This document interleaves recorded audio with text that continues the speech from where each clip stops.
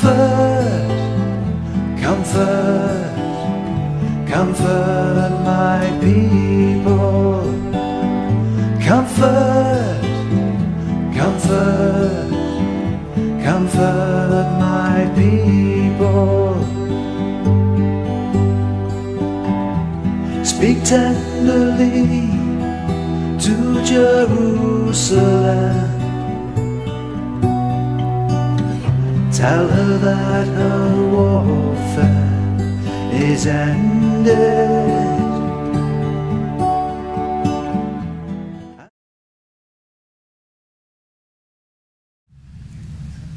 Okay, Tim LaHaye needs no introduction. He has just come out with a new book, Target Israel, and we're all realizing that the whole world is beginning to turn against Israel, except for Bible-believing Christians. Even many in the Christian community are moving away from their support for Israel, and that's why we think it's very important to talk about this issue at this time. So, Tim, let her rip, Tater Chip. Okay. Thank you, Tom. I can't tell you what a thrill it is to see so many of you who love Jesus Christ, worship the Lord God Almighty, and are here because you want to use the Word of God that gives a foreglimpse of what's coming to pass. The only people in the world that know what's coming to pass are those who study the Bible. And I want to say how thrilling it is to see so many pastors, Bible teachers, and those that are here because they want to find some tools to communicate the most powerful message in the Bible, and that is God has a plan for mankind's future, and He has demonstrated that plan in His Son, Jesus Christ. I have long been an advocate of Bible prophecy and evidences for Christianity. In fact, I got a little confession to make to some of you. I've been a pastor for 37 years, and I love the church, but I'll tell you that since we were led of God to turn our church over to David Jeremiah, which was one of the smartest things I ever did, but God has blessed that church, and that church is built on Bible prophecy. In fact, we didn't plan it this way, but God laid it on my heart to recommend David. I knew him for a number of years before, saw that God's hand was on his life, and so I recommended him to the church, and he's been there 34 years. Next year, between the two of us, we will have pastored that church for 60 years. 1 to 2 pastors in 60 years. That's because neither one of us could find employment anywhere else. But the one thing that we had in common is that, and we didn't know this when we started out this journey together, but in those 60 years between the two of us, we have preached through the book of Revelation 4 times. He did it twice, and I did it twice. And so those who say that, oh, I don't think people are interested in Bible prophecy, I don't know what they're smoking, because that isn't true. That people are interested in prophecy, and strangely enough, there's an interest in the Word of God, because there's no other place you can go to find out what's going to happen in the future. And what we are dedicating this session to, and I hope you'll carry it on from our heart to the hearts of your people, and that is, we are living in the time of the target is Israel, the whole world, even America. And I'd like to make one thing clear before I'm kind of like the preacher that got up one Sunday morning and he said, before I preach this morning, I'd like to say something. I thought your preacher would get that. Anyway, the message that we want to communicate is that God has a plan for mankind, and it's laid out in the Bible. And Israel is an integral part of that plan. The mysteries of Israel are incredible. How it was started about 4,000 years ago. and under all kinds of persecution and all kinds of animosity and all kinds of obstructions and hatred. I don't know any nation or any people that have been hated more than the children of Israel.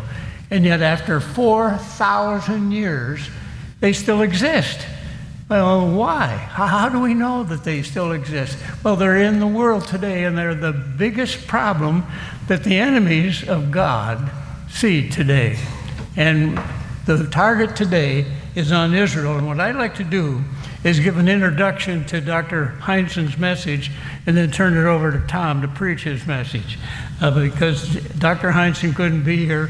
And, well, by the way, isn't that a beautiful cover for a book? I know those of you in the back may not be able to see it, but we want all of you to have a copy of that book. I think we, the publishers, are making it available for you because they want to recognize that Israel is under attack. And I think all of you who are students of the Bible know that our government today is not in favor of protecting Israel. And I'll tell you, as a former serviceman in World War II, I volunteered for the service because I love this country and recognize that God has put his hand on this. Why is America so unique? Now we say because of the Judeo-Christian principles upon which it's founded. But the truth is, in addition to that, is we have been better to Israel than any nation in the history of the world. And God said he would bless those that bless Israel and curse those that curse Israel. And my great fear for our country, which I love and I'm sure you do too, is that, well, I'll say the people in Washington, and I'm being very polite. I have other thoughts in mind, but these people that seem to think that they know the best thing that they can do, they don't appreciate the greatness of America, and that it is because of God keeping his promise, because we have been so good to Israel. And my concern for our nation is that we will always continue to recognize that they are the chosen people, and not only chosen to send the Messiah, but also to bring about world evangelism, and I think we're on the thrust of that. If you have your Bible, turn with me to a passage that I'd like to use in the introduction. It's Matthew 24. When it comes to Bible prophecy, the book is filled with them. As Dr. Walvoord used to say, that the Bible is filled with prophecy, 28% of this book. Now, there are many things in the Bible, history, of course, and the plan of God, and the things that have happened in the past that we have no other record of. But God has given us the Word of God to straighten out our past, our present, and our future. And I'd like for you to turn with me, if you have your Bible. If you don't have it, you're in trouble in this place.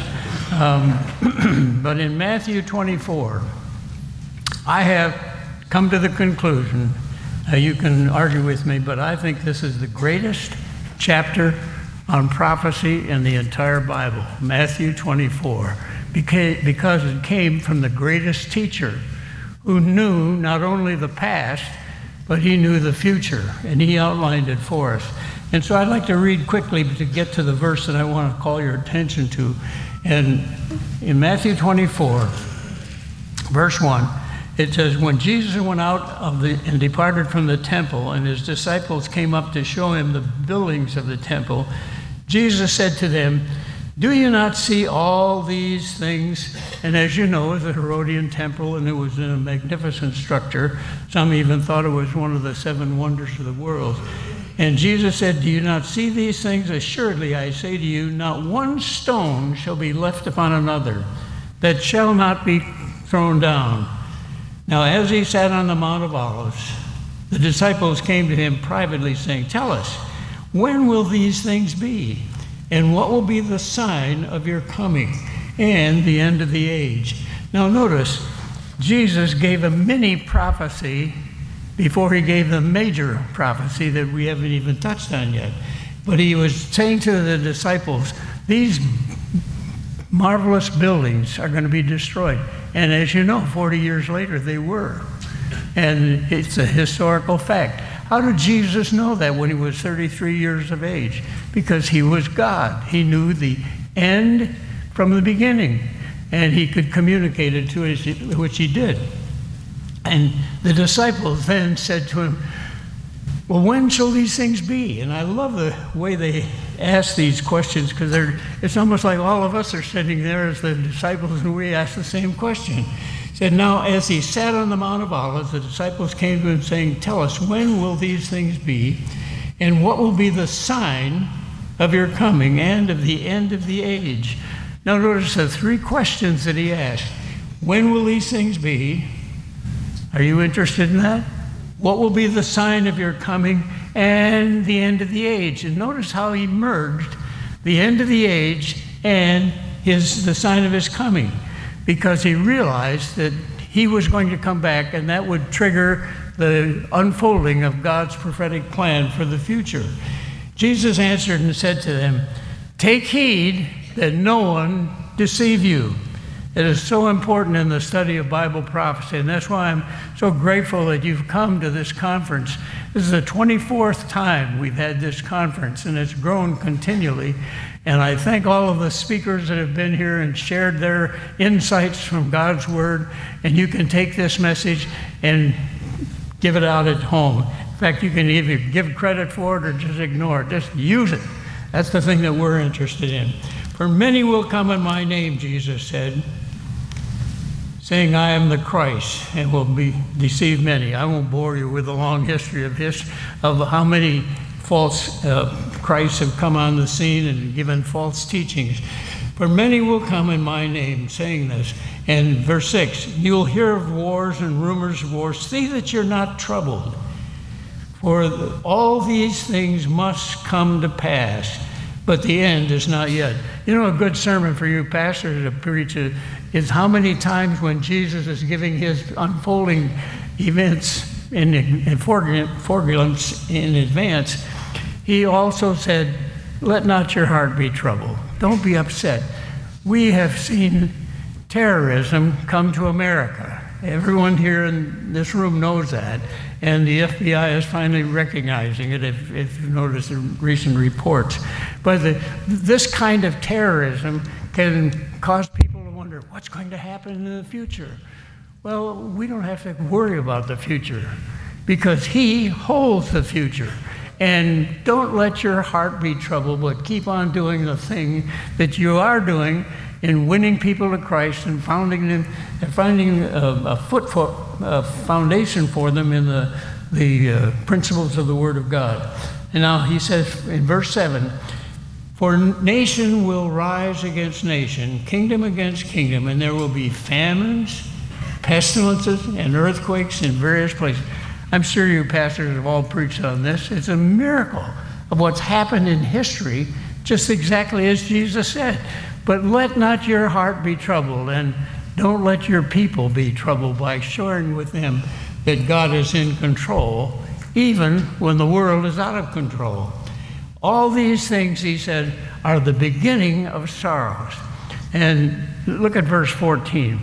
And this gospel of the kingdom will be preached in all the world as a witness to all the nations, and then will the end come. One of the fun things about growing old in the ministry is you see so many signs fulfilled. You see so many things that happen. And I would like to inspire you to share your faith with your people, and whether it's in seminary or college or the Church of Christ, share the principles that they don't have to be afraid. We can recognize what's going on, and it could come to our door. But remember, God is in control, even when things seem out of control.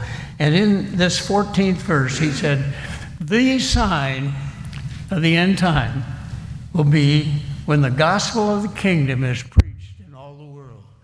I've lived so long. I've seen so many incredible things happen. Could I just share with you a little story about a great man?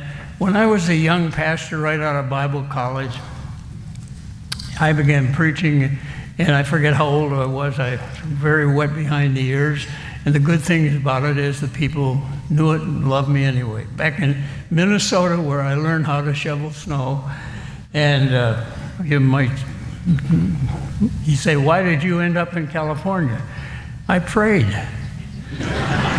While I was shoveling snow, can you believe this? For the 25th time, the sidewalk between the parsonage and the church, I was shoveling it for the 25th time that year. I'm a cleric personality, if you can't have any guess that.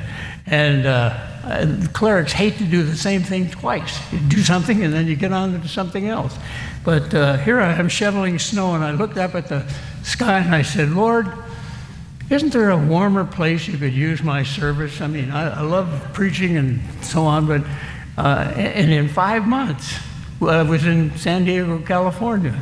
I spent 25 years in active ministry there, and I've been traveling ever since. But the point I'm trying to make is that God is faithful, and as you look to Him and ask Him for leadership, do what God tells you to do, and He will bless your future. Well, all of this to say, and I don't want to take too much from Tommy's time because he's got to preach Ed Heinzen's message in a few minutes. The reason he is going to do that is because Ed sent him the video graphics, and I didn't bring any. I'm on my own. But in verse 21, but then there shall be great tribulation. Oh, wait a minute, I'm skipping. Oh, yeah. For then there shall be great tribulation, such as not been since the beginning of the world until this time, no, nor ever shall be. And as you know, the great tribulation is yet to come. But as you read down through this series of events, it's amazing how it reads like the days of our history. But I want to call special attention to verse 29. Immediately after the tribulation of those days. So that pinpoints it. Now, if you don't know where this is, in the book, when you get this, I don't have any graphics to give you, but I could tell you that in the book, on page 60 is a chart of the Olivet Discourse, so you can get it all right there. And immediately after the tribulation of those days, the sun will be turned to darkness, and the moon will not give its light. The stars will fall from heaven, and the powers of the heavens will be shaken. Then the sign of the Son of Man will appear in heaven. And as you know, that's the glorious appearing of Jesus. Then all the tribes of the earth will mourn, and they will see the Son of Man coming in the clouds of heaven with power and great glory. And He will send His angels with a great sound of trumpet. The resurrection, as you know, is here. But now look at verse 32. Now he said, after outlining all of these prophetic events, learn this parable from the fig tree. When its branch has already become tender and puts forth leaves, you know that summer is nigh. I have a black thumb. I can kill almost any plant that grows. It's just part of my gifts. I don't know if I spit on them and it dries. That's where I get used to my anger or something. But I do know that I'm not good at horticulture. Some people have the gift. They just, can grow anything. Well, may I suggest that we bought a whole farm in San Diego when we felt led of the Lord to move back there 7 years ago next month. And we live in a wonderful house. In fact, I prayed for the leading of the Spirit of God that He would give me some indication this was the place. When I saw the place, I fell in love with it. I knew it needed a little help, and I would try to give it and take care of it. But what really clinched it for me was when I walked in and I saw this nice home that was built for an invalid. I never knew that 2 years later, my wife would become an invalid, and maybe for the rest of her life. And we inherited this house that was made for an invalid. But the thing that gave me the confirmation in advance, I prayed, Lord, just give me an indication from you that this is the house you want us to live in. And then I saw their bookshelf. So I walked over, and I looked at the bookshelf, and I counted 15 of my books there. That kind of was God saying, Tim, this is where I want you to spend the rest of your life. And so I've often said, we're on our way to heaven from this place. And after that, who cares? I say all of this to say that this next verse is the one I really want you to see. Learn the parable of the fig tree. The fig tree, when used symbolically, communicates God's plan for the future. Remember how oftentimes he would take time to take figs from a fig tree that was alive and commend it? Or when he saw it drying up, he would pronounce a curse on it because it was dead. The fig tree in the Old Testament. I know there's a verse in the scripture that says, but when you see the fig tree begin to blossom, or all the trees, well, there's other trees. It's not just the fig tree that blossoms in the spring, but it says it's near, even at the door. And I would call your attention to the fact that we can confidently say the nation of Israel is a stellar sign to us in the days in which we live that it won't be long now. This coming of the Lord draws nigh. And it's time for us to take advantage of this fantastic book, the Word of God, and teach it. In fact, there are 3 times in the Old Testament that the prophets used Israel as a symbol. It's 700 years before Jesus was born. Israel was a symbol that God was dealing with mankind. And so it goes all through the scripture. May I suggest that the Word of God is quick and sharper than any two-edged sword, and you can take it and preach it and teach it to the people. My uncle was a minister of the gospel. In fact, he led my parents to Jesus. He called in their home and saw them pray to receive Christ. He was there in the First Baptist Church of Farmington, Michigan. It's kind of a war zone right now. They're trying to come back in the Detroit area where we were born. But my uncle was a Bible teacher, and he went to heaven preaching the Word of God. In fact, when he was 75, he was driving to a little country church in Illinois that didn't have a pastor. He was going to be the interim pastor for as long as he could live. I think that's a great way to be absent from the body and present with the Lord after many years of faithful service. And that's what God is counting on us to be, faithful in communicating this book. And you can look at Israel and know that God has a plan for Israel. But so does the left in our country. They have a plan. They want to exterminate Israel. We need to pray that God will work in the hearts of our congressmen. I happen to be an optimist about America. I know we're not very popular, but I am, as I look at the world scene, I see signs that maybe Americans are waking up.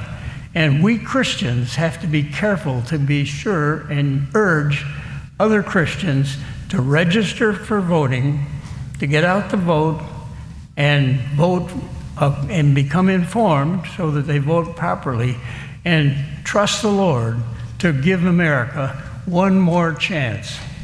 Why should we ask for one more chance? Not just so we can live in peace, but so that we can preach the gospel to every creature. God bless you as you look forward to the future, because the truth that we have in the Word of God is the truth that lasts forever. And with that, I'm going to turn it over to Dr. Ice and just say that he has been a wonderful partner in this ministry, studying Bible prophecy that glorifies Jesus Christ.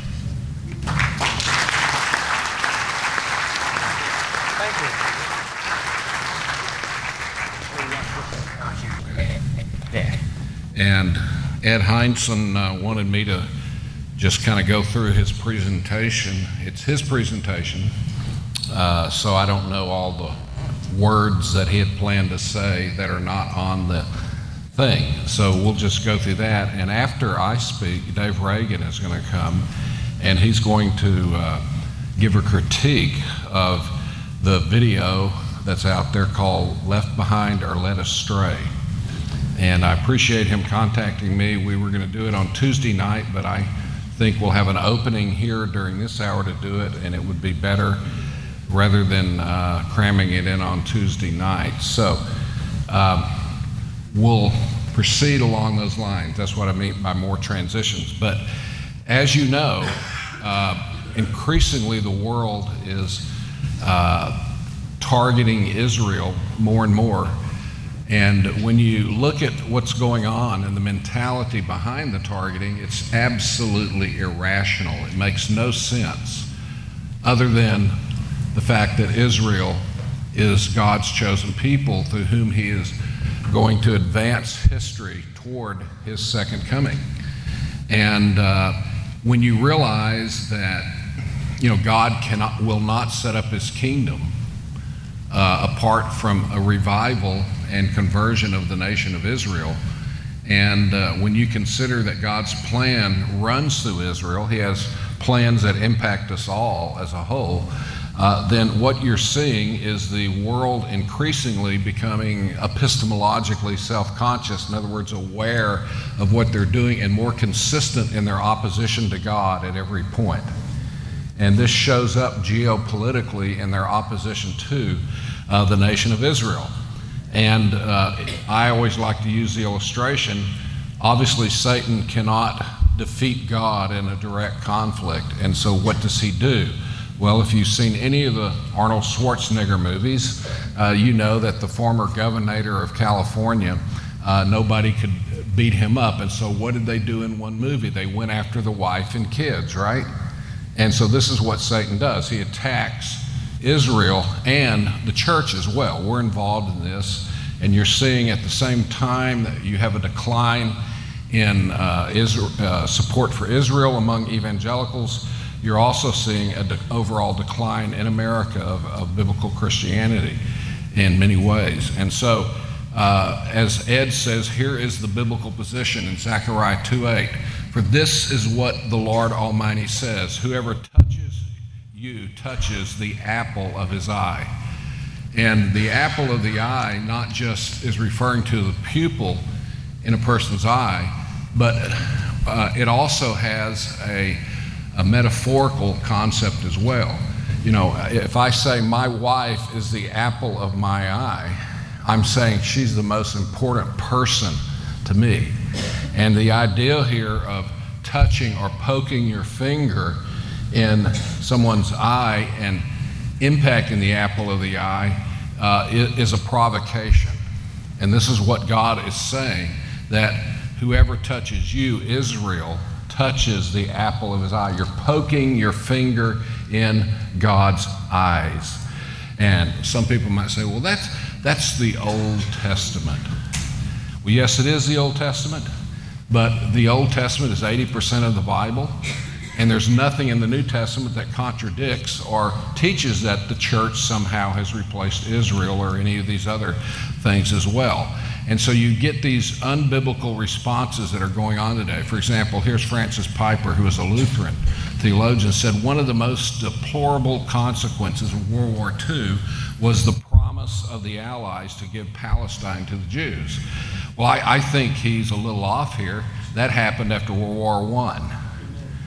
As we learned a couple of years ago, when Jacques Gauthier was here and showed us that the San Remo Conference in April of 1920 was when the League of Nations made a treaty promising the land of Israel to the Jews, a homeland for the Jews. And so this guy doesn't even get his facts straight. World War II, as far as agreements and things, had nothing to do with Israel. It did create, because of the Holocaust, a period of sympathy, temporary period in the world that did have a role in Israel becoming a nation, but it wasn't that basis. And here's Alberta Peters, who a Reformed guy from a previous generation, says it is God's will that there should no longer be any Jewish people in the world. Boy, that is just a crazy statement. So 103 times in the Old Testament, God says he's the God of Israel. Did he cease being the God of Israel when the New Testament came along? I don't know anything that teaches that. And he goes on and says, yet, here they are. So, I mean, this reformed guy who believes in the sovereignty of God, here are a group of people who are somehow forcing God's hand. You know, these people believe in the absolute sovereignty of God, as I do, by the way. And they're saying that these people, God didn't want Israel to be a nation anymore, but they're still around. Come on. It's not very consistent with his own theology. Yet, here they are. That is a sad fact brought about by their wicked rebellion against God. Look, Israel, in one sense, is a type of humanity. If God had chosen Texas as his, elect people, Texans would have been just as rebellious, if not more so, but at least with a southern draw, than the Jewish people have. Israel, when fallen, sinful humanity is left to itself, then we're all just as rebellious and depraved as the Jews have been. But this is the whole point of history. If you read the entire story in the Old Testament as well as the New, Israel is going to be saved one day in the future.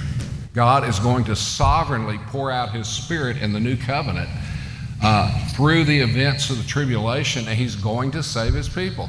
His people are going to evangelize the world during the tribulation. The 144,000 people, Jewish people, will be the instrument through which God will use to evangelize the world, which will result in hundreds of millions of people coming to faith in Jesus Christ. They will become a light to the nations. But God ends up being the hero of history. Jesus Christ is the hero of history because he will sovereignly move on the nation of Israel in this way, and their wicked rebellion will come to an end at one point. And we are no different, us Gentiles. And as Romans 11 teaches, if we disobey, he'll remove our branches, and he can graft the Jewish people back in. And that's stated suppositionally, but as you read Romans 11, it becomes indicatival. In other words, it shifts to it is going to happen that way, and we know that's what's going to happen. And here Ed quotes Lorraine Bettner, the famous post-millennialist Presbyterian, says, Judaism should have disappeared. Its continued existence as the economy of the Christian church after AD 70 was sinful.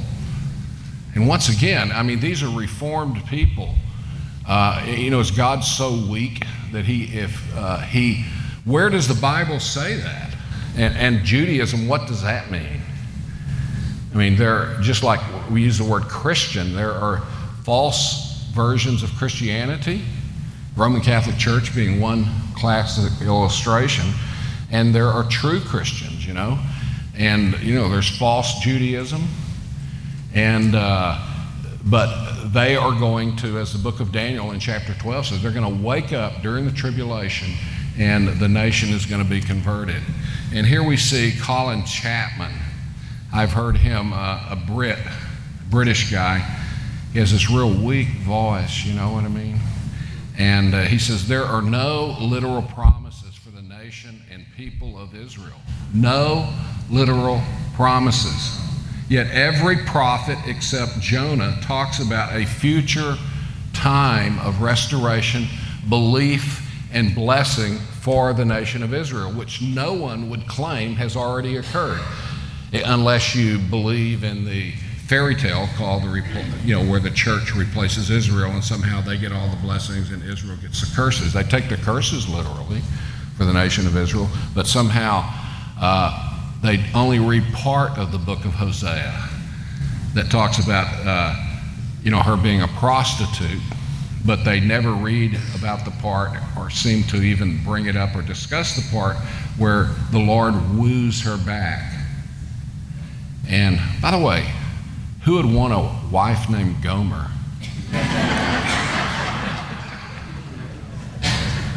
Well, Sergeant Carter, but. So the fact that Israel is back in the promised land today is no more than a coincidence of history. This is amazing for people who are coming out of the Reformed faith. It's just amazing. But that's the point. Whether it's in the secular world or in the replacement theology of the religious world, they have to treat Israel abnormally than any other thing. We hear these people talk about how a grain of sand cannot shift its position without God's will, involved in that. But yet the people of Israel can, in their disobedience, outmaneuver God in these situations. It's just amazing. And then you have Islamic extremism. We see this, what unites these people is their hatred for Israel. The shooter at San Bernardino, his father said, was driven by his hatred for Israel. And there was a Messianic Jew at his work, and they had a discussion about Israel. And he told him, apparently in this discussion 2 weeks ago, 2 weeks before the shooting, that he would never get to see Israel. And this could be why he chose that evil Christmas party as their target, to go and shoot up the place, is because they were celebrating Christmas, which is an abomination to these Muslims. Hey, the Puritans didn't like Christmas either. So maybe there's something in common there. Do you know Christmas was outlawed in colonial America?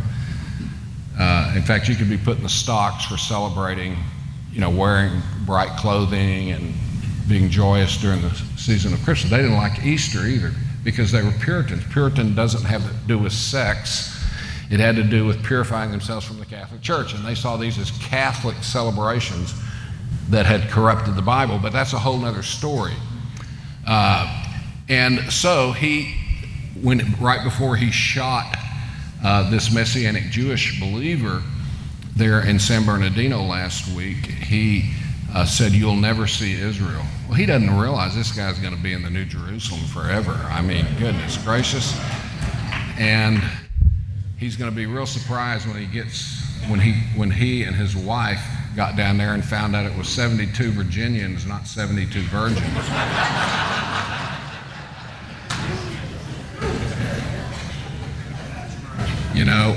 Down there. And what do the women get?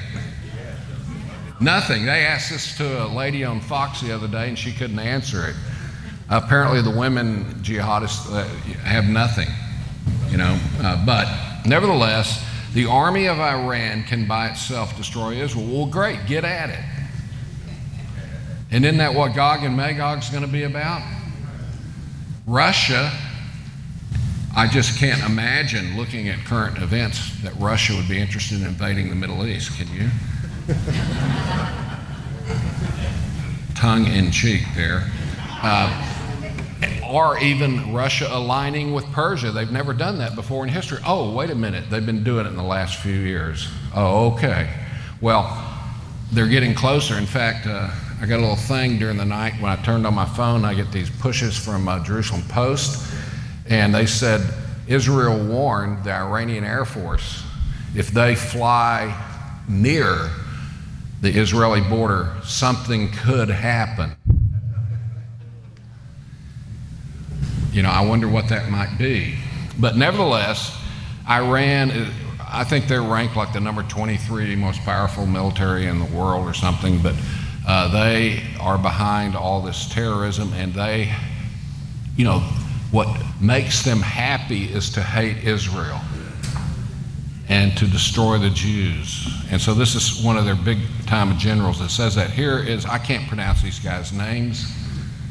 That's why it's up there for you to look at, some Ayatollah. And he says the enemies are talking about the options they have on the table. They should know that the first option on our table is the annihilation of Israel. Well, great. That's why Gog and Magog's probably going to take place after the rapture, but before the tribulation. In that interval.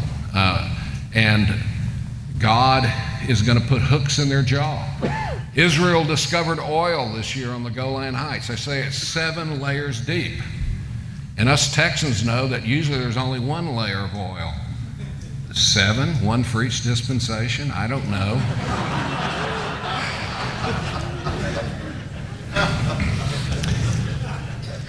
But nevertheless, I can see, and Russia wanted to develop the Leviathan oil field that hasn't been developed yet, and out in the Mediterranean that Israel discovered.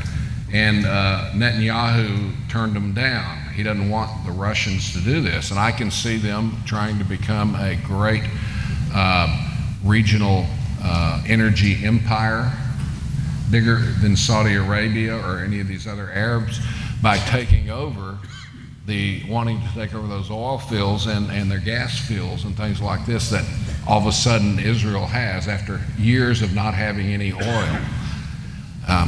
So you people from the other states know what it's like to not have oil in your state, but we know down here what it's like.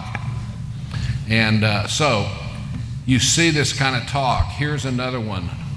Boy, I can't pronounce his name, that's for sure. And it says the Zionist regime will soon be destroyed and this generation will be witness to its destruction. How many of y'all think that's going to happen? It ain't going to happen. I mean, that's what Ezekiel 38 and 39 is all about. The IDF is not going to save them. It's God.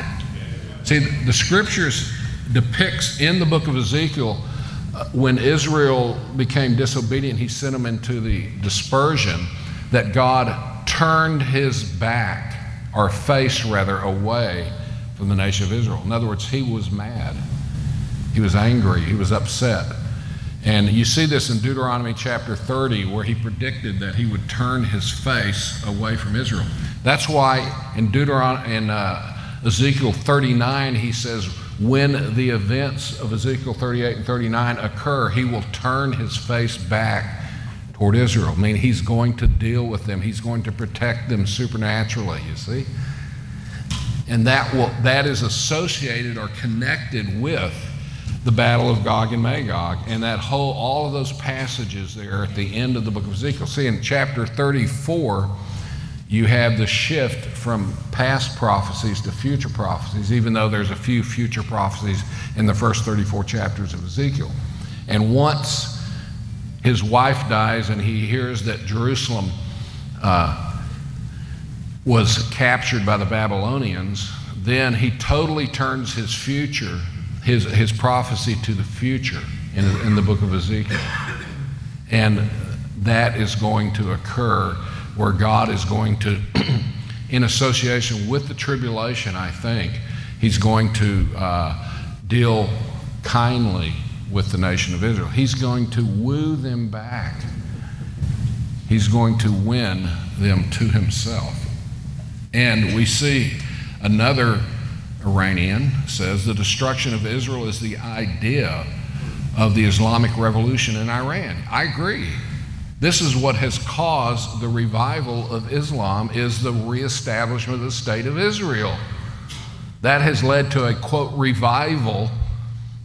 I guess the satanic spirit's at work here. A satanic revival here of Islam was their reaction to Israel becoming a nation again. And Satan, of course, doesn't want that. He wants to take over the world. And by the way, just a little parenthetical statement here. We've learned in the last 7 years in the United States kind of what it's like to have someone who has the character qualities of the Antichrist be our leader. I'm not saying we have persecution or anything yet, but the mentality that is going to come out of the Antichrist is on display in the United States now and throughout the world in most of these. I think there's 1 million people in history that could have been the Antichrist, frankly. Any tyrant, they all have those same qualities. But we're getting a pre-rapture taste of what it's like here in America. Isn't that how LBJ used to say, my fellow Americans? Yeah. So the fact of the matter is the destruction of Israel is the idea of this Islamic revolution in Iran and is one of the pillars of the Iranian Islamic regime. Yeah, it is. We cannot claim that we have no intention of going to war with Israel. I mean, how many times can you say it? But this is the kind of stuff Hitler was saying before war, and Neville Chamberlain didn't take it. Peace in our time. You ever watch that on YouTube?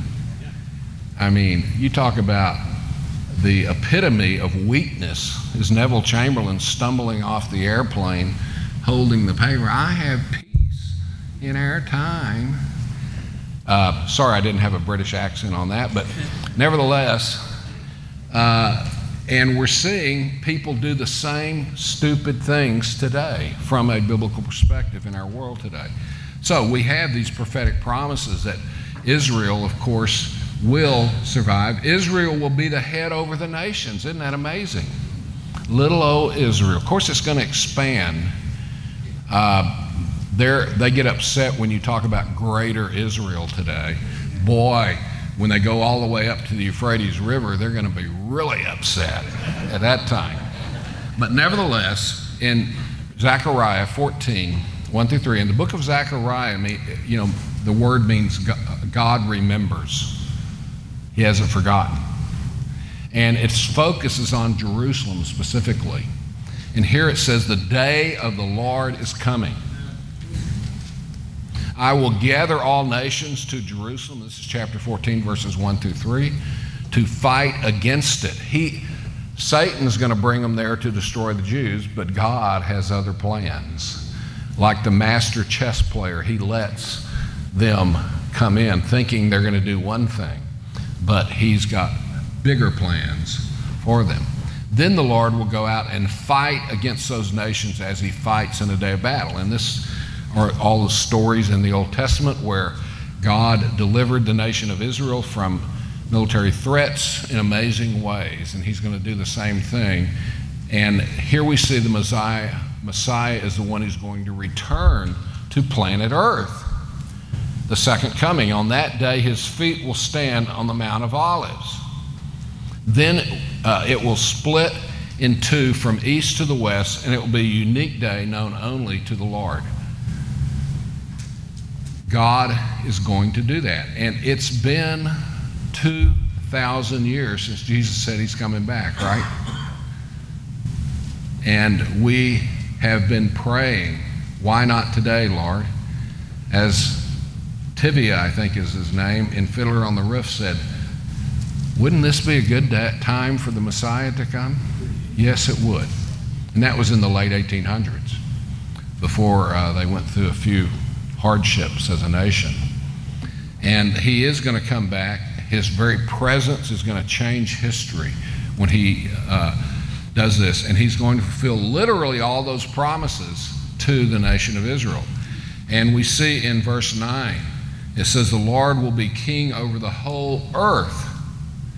And on that day, there will be one Lord, and his name, the only name. What's going to happen to the multiculturalists or to the universalists and all of this? They're going to be judged for rejecting Jesus as their Messiah because they have no sacrifice for their sins, no payment for their sin. And we see in the New Testament in Revelation 16:16, where how Satan will be the instrument. He's the left hand of God. The psalmist says God causes the wrath of man to praise him, and the remainder of wrath he restrains. God's in control. Then they gathered the kings together to the place that in Hebrew is called Armageddon. And many of you have been there. You stood on the hill of Megiddo, and behind you is the Jezreel Valley, where the nations are going to gather. Not going to be a war there at Armageddon, but it's going to be the gathering place to attack Jerusalem from. And God will, of course, intervene and rescue his people because they will have become believers by that time at the end of the tribulation. And we see Jesus returning in Revelation 19:11 through 21. So This was Ed's basic message. I'm sure it would have been very different without all the snide remarks that I have added. But we know what the scripture says, and that is that Jesus is going to intervene in history, and he is still the God of Israel. And it's not a good idea to poke God in the eye by opposing his chosen people, even though most of them are in unbelief at this point. And I always like to say, guess what? One of the, people say, well, Israel over there, a bunch of unbelievers. I mean, it's like 69% of homosexuals, according to a survey, said that Tel Aviv is their place of destiny for homosexuality. Israel, Tel Aviv. They might have the highest per capita amount of atheists in Israel today. And they're just a bunch of unbelievers over there, right? Well, what is one of the conditions in order to become a believer? You have to be an unbeliever before you can become a believer, right? And so he's bringing them back in unbelief so that they're going to believe. That's what the Bible says. And it's been true thus far, and it's going to be true there. And that's why we see increasingly that I call Israel God's super sign of the end times. And they are back in the land, and they're not going to be kicked out again. Some people say, well, they can be kicked out and back and all this. I'm sorry, it says they're going to return to the land from their global scattering. And so they're there. God is getting ready to do something in history. And I know I come across as kind of dogmatic here, but I'm speaking on the authority of the Word of God. It's certain, it's true. And even though it may take a long time, God may be slow, but he's never late. And he will be right on time with what he is trying to accomplish in history. So, at this time, Dr. Reagan is going to come, and we're going to transition into him doing a critique of this 4-hour and 20-minute video, I think it is, called Left Behind or Led Astray. Guess what the video thinks? We're led astray, and it's all this historical stuff about the rapture. And he's going to give a brief critique. By the way, on the Pre-Trib website, Paul Wilkinson has written 19 pages of a critique of this. You can go read that on the front. You can access it from the front page of the Pre-Trib website. And also, there's a recent debate that I had on September 25th with a pre-wrath rapture guy, and the video and audio is up now for that. Okay. Oh, here it is. I got it. Okay. Well, I want to begin by wishing all of you a Merry Christmas, and I want to invite you to watch our television program called Christ in Prophecy. We're broadcasting it now, praise the Lord, on 5 national Christian networks, and if you can't find it there, you can find it on our website, lamblion.com, where we archive the programs, and there are many other places on the internet where the programs are archived, so you surely can find it one of those. I'd invite you to start reading our Lamplighter magazine, which comes out every other month, 6 issues a year. It's free of charge, digital copy. We can send it to you by email. And I want to share with you not a church sign, but one of the funniest signs I've ever seen in my life. The Golden Dragon Chinese Restaurant. And you won't believe what's on this marquee. All you can eat buffet, not mean all day buffet. You know, come stay 4 hour, you eat, you go home.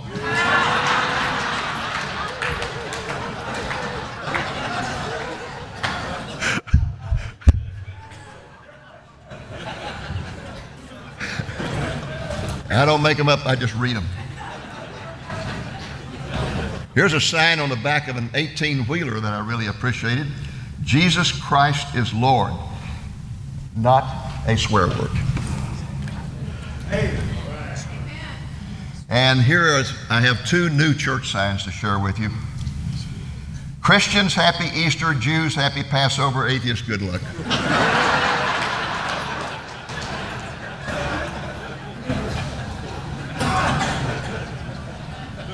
This next one is really snappy.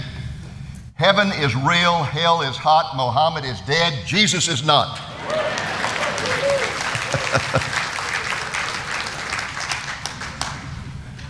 And my topic is an attack on the pre-trib rapture.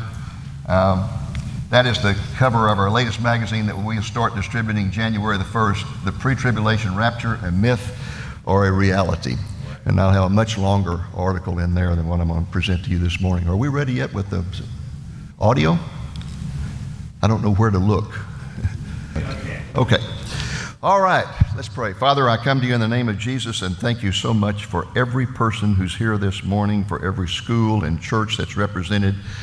I pray that you will bless us in this conference with insights into your word we've never had before that will draw us into a deeper relationship with you. I pray, Lord, that you will bless our fellowship together. I pray that you will continue to bless the health of Tim LaHaye as he leads this organization, and Tommy as well. And we just turn all this over to you right now and pray for the anointing of your Holy Spirit as this is presented in Jesus' name. Amen. In October of this year, a pastor in California issued a video that was titled, "Left Behind or Led Astray." The people pictured on the cover are actors in the video who portray from left to right C.I. Scofield, Margaret MacDonald, John Darby, and Edward Irving. It is a very hard-hitting documentary film that is designed to debunk the concept of a pre-tribulation rapture. The album contains 2 DVD discs that run a total of 4 hours and 22 minutes. The presentation is very tedious. It is highly repetitious to the point of quickly becoming downright boring. Originally, they announced there was only going to be 1 disc in the set. They added a second one, and all it did was repeat what was on the first one. It's very tiresome, to say the least, and I wanted to shout hallelujah, praise the Lord, when it was finally ended. In order to make this review, as I said, I had to sit through it 3 times. The video was produced by Joe Schimmel, the pastor of Blessed Hope Chapel in Simi Valley, California. He also serves as the president of an apologetics ministry called Good Fight Ministries. It is a ministry that actually produced this video. Pastor Schimmel is a premillennialist who believes in a post-tribulation rapture. In other words, he believes the rapture and the second coming are all one event that will happen at the end of the tribulation. The purpose of this video documentary is to totally disparage the doctrine of a pre-tribulation rapture. Now, the program begins, interestingly enough, with a very ironic spirit, emphasizing that differences in opinion about the nature and timing of the rapture should not divide Christians. And in the process, Pastor Schimmel assures you and me that he loves all of us, despite the fact that we have a different viewpoint. Oops, try to go back. Sorry. I want to say at the outset that this isn't something that we should divide fellowship over as Christians, because we recognize this is an in-house debate. There are wonderful, beautiful, good Christians on both sides of the issue in this debate. However, it's a very important issue because Jesus gave some of his severest warnings about the timing and the nature of his second coming. As you can see, a very, very ironic beginning. And 4 hours and 22 minutes later, the video ends with a very ironic ending in which Pastor Schimmel gives Colin Lenuri a huge bear hug. There we go. That's the end of the video. Now, for those of you who may not be familiar with Colin Lenuri, he is the director of the oldest pre-trib rapture ministry in the world, namely the Prophetic Witness Movement International, which was founded in December of 1917 by F.B. Meyer following the Balfour Declaration and the liberation of Jerusalem. They began to send people out all over the world to preach the soon coming of Jesus. Now, the fundamental problem with this video is that between these ironic bookends, there is an all-out effort to besmirch the reputations of every major person that Schimmel considers to have played a role in the development of the pre-trib doctrine. In short, the video is one long, unrelenting, and painful exercise in character assassination.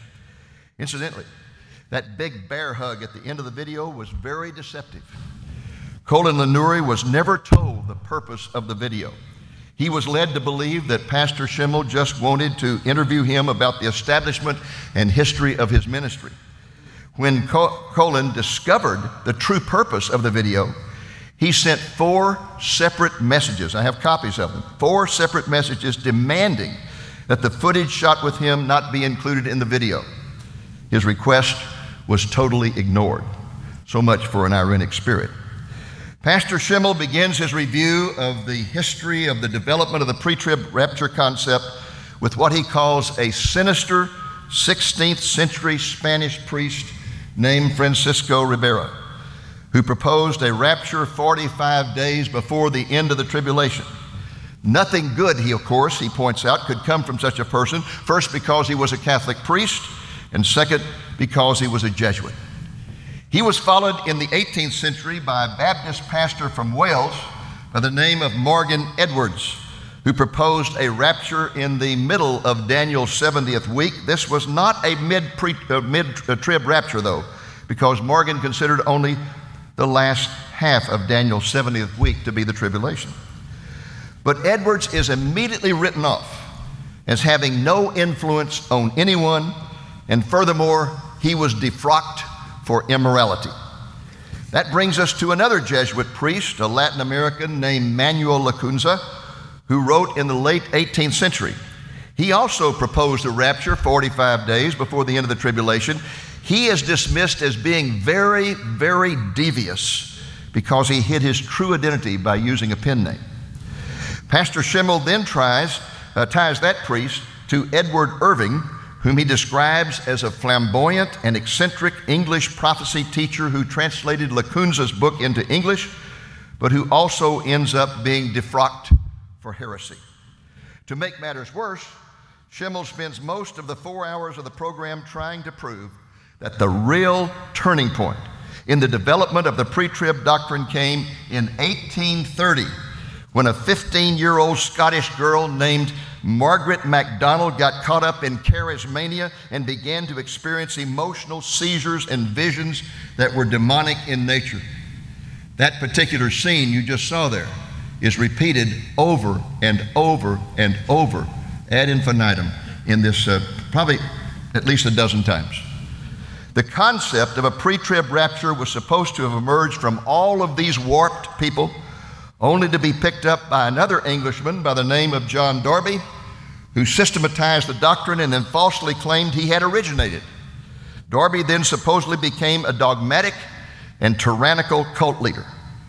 When the doctrine spread to the United States, it was popularized by C.I. Scofield in his popular study Bible, the only problem being that Scofield was a drunk, a crook, a jailbird, a shyster, a ruffian, and even other things like a scallywag.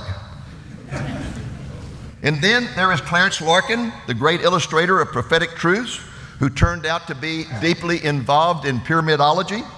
And if that is not enough to turn your stomach against the pre-trib rapture doctrine, then consider some of the doctrine's modern-day proponents. They only mentioned two modern-day proponents, Chuck Missler and J.R. Church, both of whom are portrayed as dabblers in astrology. Well, by the time you get to the end of the video, you feel like you've been watching an episode from some slimy modern-day TV reality program. You feel like you need to go take a shower. And then there is their treatment of our eminent leader, namely Tommy Ice. He is derisively written off in this video over and over and over again as Tim LaHaye's bulldog.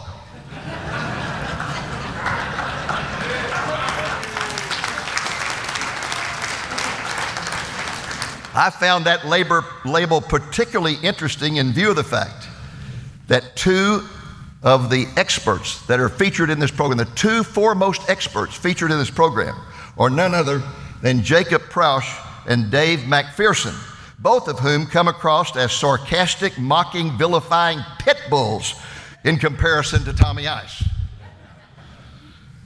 Let me show you what I'm talking about. Here is Jacob Proush talking about John Darby. We have to understand the way other dispensationalists of the era saw Darby. His fellow dispensationalists, they considered him to be a despot, a cult leader. James Grant from the Brethren, George Mueller from Great Britain, the hero of the faith in England, Charles Spurgeon. These men were all dispensationalists themselves, and outspokenly dispensational in their theology and in their eschatology. They all considered Darby to be a dangerous despot, even taking out full-page ads in newspapers warning against him, telling people to avoid him, saying he was a crazy man who hurt people. Maybe I shouldn't have said pit bull. Maybe I should have said junkyard dog. Okay, here we go with Dave Even McPherson. though a lot of people still don't know very much about Margaret MacDonald and Robert Norton and Edward Irving and John Darby, conservative Christians, fundamentalists and evangelicals have all heard of the Scofield name, the one who brought out the Scofield Reference Bible, which is still selling. The notes in the margin, you know, and people can say, look, I know it's in the Bible, I saw it right there. He got it from James Brooks, and Brooks was influenced by Darby, and you can just trace it all the way back to the early guys. And how many people know the hidden side of Scofield's life? Paul told Timothy to know whereof you've been assured of this doctrine. In other words, vet them. We should vet our preachers as much as our politicians. Well, Scofield never had any theological training, but he gave himself a D.D. degree, just started adding it to his name.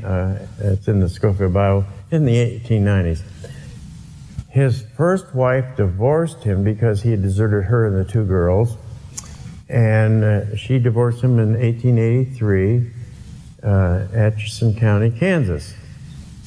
He had to soon leave Kansas and flee to Missouri because he had stolen his mother-in-law's life savings. He was obsessed with making money any way he could make it. So in the St. Louis jail for 6 months forgery conviction, most criminals do not rob their own mother-in-law. You don't get it in good with your wife if you do that. It's just amazing, the hidden side of Scofield's life. And people should know about this. By the way, when Scofield was in jail for forgery, for having stolen his mother-in-law's life savings, he was in jail in St. Louis for 6 months. This was after his reported 1879 conversion to Christ. What a man does before is one thing, but afterwards? And there's evidence, too, that Moody, who took him under his wing in Northfield up there in Massachusetts, knew about this and all of his past life. But when he was ordained as a minister down in Dallas, this was swept under the rug. Scofield well knew that you're supposed to have a good report of them that are without, the unbelievers. But it's interesting that the papers of the day, whether in St. Louis or Kansas City or Atchison, Kansas or Topeka, Kansas, often referred to Scofield as a rapscallion or a ruffian, as a shyster. The newspapers also called him a scallywag. Well, incidentally, one of the other so-called experts featured in this video is Joel Richardson, the Muslim Antichrist man. Pastor Schimmel blasts the Catholic priest, Manuel Lacunza, for being so devious as to write under an assumed name. I guess he's not aware of the fact that Joel Richardson writes under an assumed name. That is not his real name. But nonetheless, he used him on the program. And just recently, I ran across a news report where Joel Richardson made this comment. I personally do not believe that by the year 2020, that's 4 years, any credible person will be teaching the secret pre-trib rapture doctrine. I think the events that are coming in the next 5 years will utterly destroy the doctrine. My first response to that was, what arrogance. But then my second response was, you know, he may be right. because the rapture could occur between now and then. And we'd all be gone. Well, let's get back to the major point. This video from beginning to end is a despicable, unchristlike exercise in character assassination.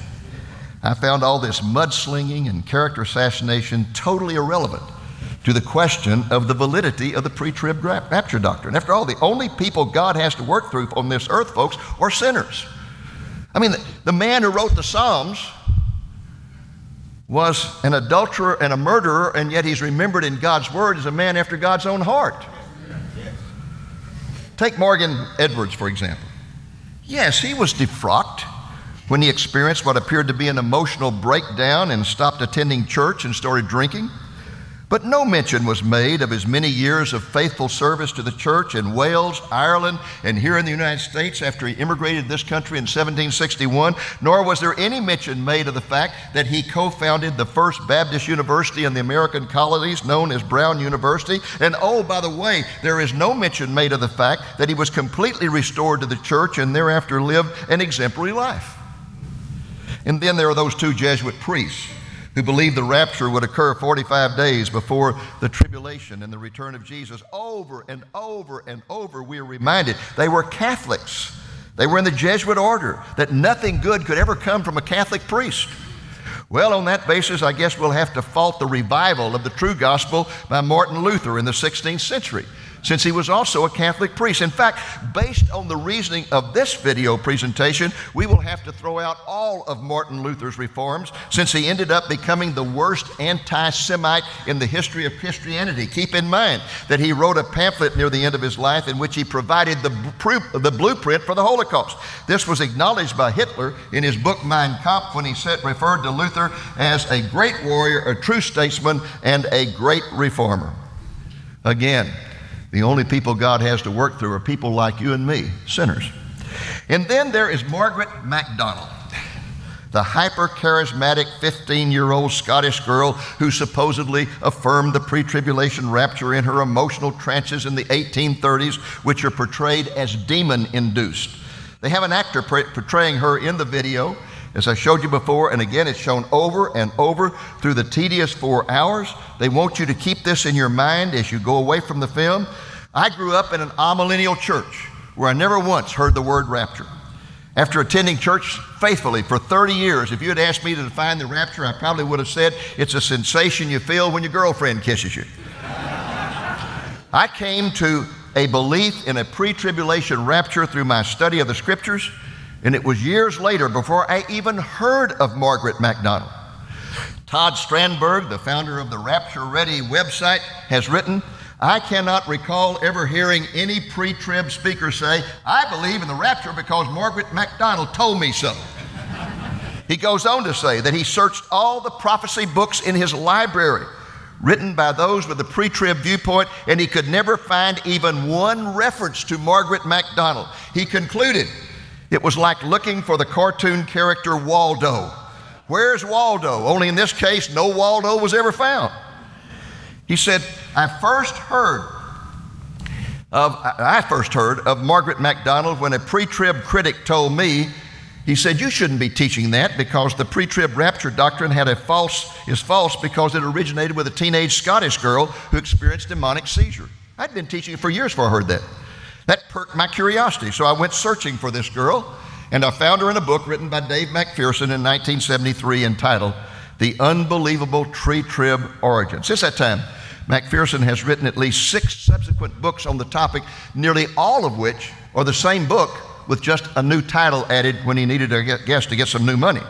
As Tommy Ice put it in one of his articles, McPherson has dedicated his life to full-time rapture hating. I will never forget how amazed I was when I finished reading this book. That's because the book had an appendix that contained Margaret MacDonald's prophetic vision. And I could not find even so much as a hint of a pre-trib rapture in what she supposedly said. Here was a whole book dedicated to the proposition that this girl was the originator of a doctrine, and not one trace of the doctrine could be found in the vision that he presents as proof. And what is really amazing is that Pastor Schimmel admits this in the video program. He says, our personal position at Good Fight Ministries is that Margaret MacDonald's end-time rapture vision is convoluted, and we can't say for sure that Margaret MacDonald had a partial pre-trib rapture in mind. That's after spending the entire video saying it's originated with her, and then he ends up with this.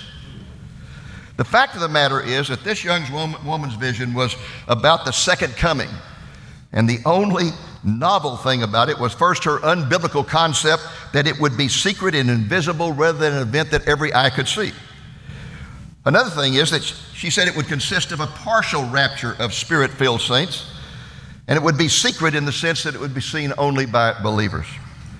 The claim concerning the importance of Margaret MacDonald in the development of the pre-trib rapture, that claim is so silly that it motivated Todd Strandberg to write this. From reading the writings of anti-rapture authors, one would think we pre-tribbers would be representing reverencing Margaret MacDonald as Catholics do Mary. But clearly we don't. Pre-tribbers don't go around reciting, Hail Margaret, full of grace, blessed art thou among visionaries, pray for us sinners at the time of the rapture. Oh, thank the Lord for Todd. So, the first and most fundamental argument of the whole video is that the pre-trib rapture concept cannot be true because it was developed by people who were theologically unorthodox or morally deficient or mentally unbalanced or all of the above. The second argument presented is that the pre-trib rapture is too new to be true. Dr. Andy Woods has responded decisively to both of those arguments in his series of, I think it's 32 articles now. Is that right? And he's written about the date of the rapture. He's written so many, he can't keep up with how many, but 32, I believe. His point is that a biblical doctrine is never to be judged by who developed it or when it appeared. Rather, he states, the standard of truth is, does the concept harmonize with biblical revelation regardless of the person who originated or the chronological era when the idea arose? There is much, much more I could say about this despicable video, but I promised Tommy Ice I'd keep this brief. The January-February issue of our magazine will contain a more detailed analysis, and Paul Wilkerson has written a detailed rebuttal regarding what the video has to say about John Darby in particular. You can find it on the Pre-Trib website. You can also find the arguments in his book, Understanding Christian Zionism. Let me just conclude by saying that a remarkable new book has just been published about the historical development of the pre-trib rapture concept. It was written by Dr. William Watson, and its title is Dispensationalism Before Darby. Dr. Watson has used more than 350 primary sources from the 17th and 18th centuries in compiling this new book. He points out that most of the sources that he quotes in the book have not been previously cited in debate about the origin of the pre-trib rapture, most likely because they have not been read in centuries. Concerning the concept of a pre-tribulation rapture, he concludes, very little of what John Darby taught in the mid-19th century was new. His research clearly shows that by the end of the 17th century, the concept of a rapture that is separate and apart from the second coming had become a commonplace concept. He names 7 authors who held a pre-conflagration view of the rapture that would take the saints out of the world before the earth was consumed by fire. He identifies 6 others as clearly pre-trib, and he names 4 who were not pre-trib, but who referred to pre-trib writers. He notes that the use of the word rapture was also widespread, with some even referring to those who would be left behind. Sorry, Tim, there's nothing new. Some would be left behind, yes. Okay, this interpretation of a rapture separate and apart from the second coming continued to be espoused by Bible prophecy experts throughout the 18th century. Their timing of the rapture varied, but by the end of the 18th century, more than a generation before Darby, belief in a rapture of the church before a great tribulation was commonplace in Britain. In fact, Dr. Watson demonstrates that the belief was held not only by Baptists, but also by leading Anglicans and even by Scottish Presbyterians. This book's just come out. I urge you to get a copy of it. Without all of Dr. Watson's detailed evidence, secular historian Paul Boyer had come to the same conclusion in his book, When Time Shall Be No More, subtitled Prophecy, Belief in Modern American Culture. This was published by Harvard University Press in 1994. He wrote, in a sense, Darby's system contained nothing new. His focus on the future fulfillment of prophecy followed the eschatology of early Christians. Premillennialism had been an option for Protestant evangelicals since Joseph Meade's day, while rudimentary forms of dispensationalists go back at least as far as Joachim of Fiore. He continues, even rapture doctrine can be found in the writings of early interpreters, including Increase Mather, but Darby wove these diverse strands into a tight and cohesive system that he buttressed at every point by copious biblical proof texts, then tirelessly promoted through his writings and his preaching tours. The point is that the concept of a pre-trib rapture did not simply drop from the sky into John Darby's lap in the 1830s. It was a concept that had been slowly developing over several hundred years in the writing of Bible prophecy scholars from a great variety of Christian traditions. And the idea that the concept of a pre-trib rapture originated with a couple of Jesuit priests, that it was reinforced by the ravings of a 15-year-old demon-possessed girl, and that was put in its final form by a defrocked Presbyterian minister, is, to put it mildly, absolutely absurd. And in the process, the scholars who did develop the concept were not developing anything new. Rather, they were restoring a lost truth, just as did Martin Luther. In fact, at the Diet of Worms in 1521, John Eck, a defender of the Catholic Church, accused Luther of teaching a concept of salvation, quote, that was too new to be true. He said Luther's teachings could not be found in the writings of the Pope or any of the church fathers. Luther responded by noting that his doctrines could be found in the writings of a church father who was far more important and significant than John Eck's sources, namely the Apostle Paul, and that is true also of the pre-trib rapture. Thank you.